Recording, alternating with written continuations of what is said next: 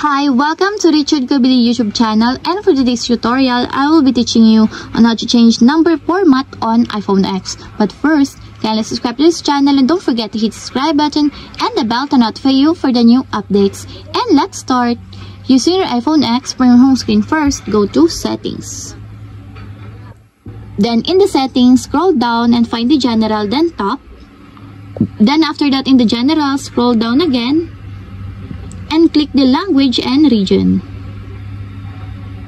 Then after that in the Language and Region, scroll down and go to the end and find the number format, then Top. Then in this part, you can now change here the number format that you want. For example, you want to change it from this one to this. Just all you have to do is just stop until there's a check mark on the side. Just like this.